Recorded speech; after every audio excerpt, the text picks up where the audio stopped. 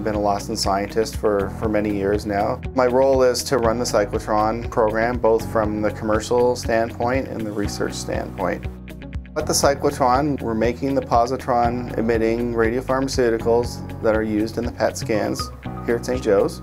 We're supplying the program with a variety of different radiopharmaceuticals.